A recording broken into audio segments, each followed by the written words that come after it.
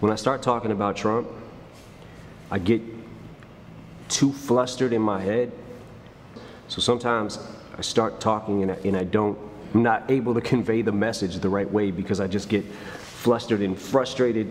Watching him play to his base that thinks that he cares about them, and it's actually the people that he cares about the least. There's part of me that understands, like, all right, he's somehow still got them because he's brainwashing them into thinking that something great is gonna happen. Nothing's happening.